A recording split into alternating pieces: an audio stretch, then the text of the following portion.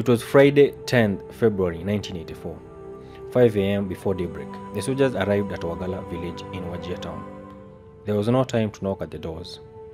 They started breaking into each house in the village, searching for every male human species. The soldiers who were in army trucks started beating men and throwing them in the trucks, ready for transportation.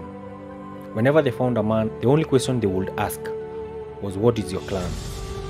A mention of the Godia clan was a direct ticket for beatings and being bundled in the truck. The operation to round up all the Godia men was carried out from the morning all the way to around 1 p.m. Every lorry that was full transported the men to the Wagalla airstrip. By afternoon, the airstrip was full with over 5,000 men at the airstrip.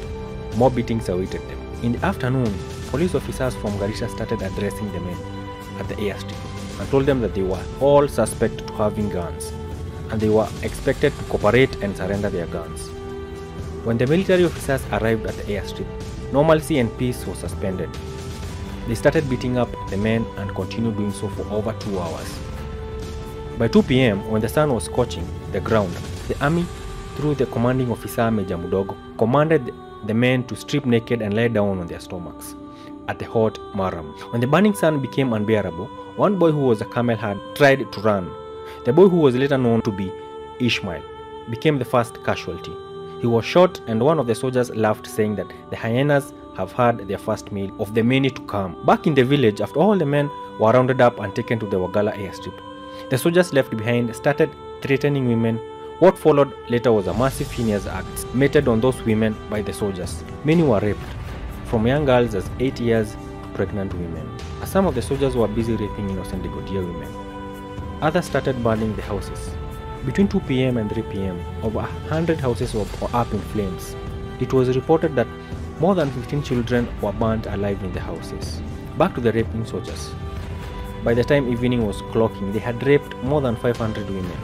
Some of those who were willing to talk include the likes of Abdia Abbey, Sekawa, Semwai, and Abdia or Morgan, among hundreds of others. Any woman who resisted rape was either stabbed or shot to death. Others, their legs were broken so that they could not move or resist, and they were gang raped by the soldiers. One woman by the name Zainab Hussein, who was 8 months pregnant, was gang raped until she miscarried. Others like Abdia or Morgan, who we named earlier, would be left with lifetime scars. Abdia was a business lady at Wagalla.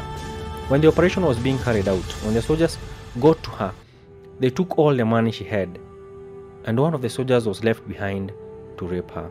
Out of the pain she felt, she tried to bite the soldiers who was raping her. The soldier hit her so hard with the gun that all her front teeth were knocked out. Out of the pain she felt when her teeth were knocked out, she tightly grabbed the soldier. In retaliation, the soldier used his gun and hit her for the second time, but this time aiming at the eye. The land on the eye was so big that one of her eye literally fell off instantly.